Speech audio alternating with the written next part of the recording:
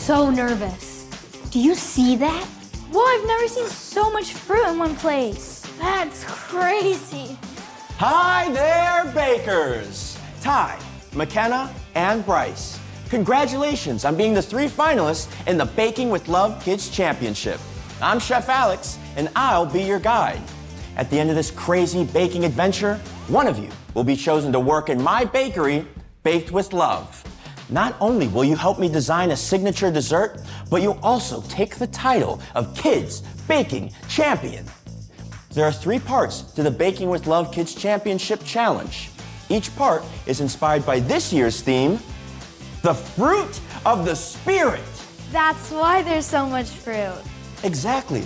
The fruit you see on display here is the inspiration for your dessert baking challenge. Each of you will produce a dessert using ingredients that don't taste so great on their own. Bryce, you have cocoa powder. McKenna, you have Greek yogurt. And Ty, you got chickpeas. How are we supposed to make something good out of this? That's a great question, Ty. As followers of Christ, we believe that God's word is like a giant love letter to those who choose to follow Jesus. And as we follow Jesus, we become more like him. One follower of Jesus knew this better than anybody. His name was Paul. Is that why that section over there says Paul's Pantry? That's right, Bryce. Paul wrote to churches in the region called Galatia, teaching them how they could become more like Jesus. Can anyone guess what's a part of becoming like Jesus? Maybe fruit? That's a great guess. When we follow Jesus and become more like him, God grows something amazing in us. Fruit. Only these are not the kind of fruit we eat. They're good things that overflow from our lives. The good fruit that God grows inside of us is love, joy, peace, patience, kindness, goodness, faithfulness, gentleness, and self-control. Now, while we can't eat the fruit of the Spirit, we can eat these. The fruit you see here in this basket is the fruit you'll be working with. You'll each choose one fruit to help transform your ingredients into a fabulous dessert. Any additional baking items you need for your baking creation can be found in Paul's Pantry. It has everything you need to complete every part of the baking challenge. The good news is today, you only need to write the recipes for what you'll create as your final dessert. When I say go, run, grab the fruit you want to work with, and start writing. On your mark, get set, go! I got an apple. I got a strawberry. I got an avocado.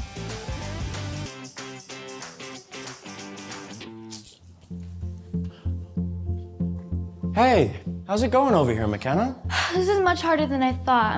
I'm frustrated because I feel like I'm going much slower than the others, and I want to get it perfect. Oh, you were all given difficult ingredients to use while baking, which can be stressful or frustrating to work with. Even if it looks like others are getting it perfect, remember, no one on earth has ever been perfect except Jesus. Do you remember the words we wrote over on the chalkboard? Yeah, the good fruit that God grows in us? Exactly. God has already put all of these inside you. So, which of these do you need help having more of today? Patience would be nice. Ah, patience. That reminds me of what Paul wrote in Galatians. You know, some leaders in the church told everyone that to be like Jesus, they had to follow all the rules of Jewish law perfectly. But the problem with this type of teaching is that we can't be like Jesus by trying hard to follow the rules or by creating the perfect recipe. No matter how hard we try on our own, we all sin or make wrong choices that hurt our relationship with God. Paul calls this part of us the flesh. Not that our bodies are bad. The flesh is just a part of us that doesn't want to do or follow what God wants. The flesh can try as hard as it wants, but what it wants is so often wrong. It leads to all kinds of evil like hatred, jealousy, selfishness, anger, and greed. So how do we become more like Jesus and make something good when what our flesh wants is wrong? Kinda like a Greek yogurt in dessert. Oh, well, Paul told the churches in Galatia that God is the only one who can get rid of the bad things our flesh wants to do. God gives the Holy Spirit to everyone who trusts in Jesus. The Holy Spirit is God, and the Spirit guides and It works inside of us to make us more like Jesus. God's Holy Spirit fills us with love, joy, peace, and patience. Maybe I should ask the Holy Spirit to grow more patience inside of me and help me come up with ideas for the recipe. Yes, that's more like it. Okay, bakers, 30 minutes left. You've got this, McKenna.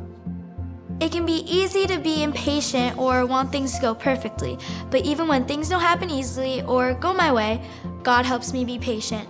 The Holy Spirit can help all of us, but we need to remember that through His Spirit inside of us, God helps us be like Jesus.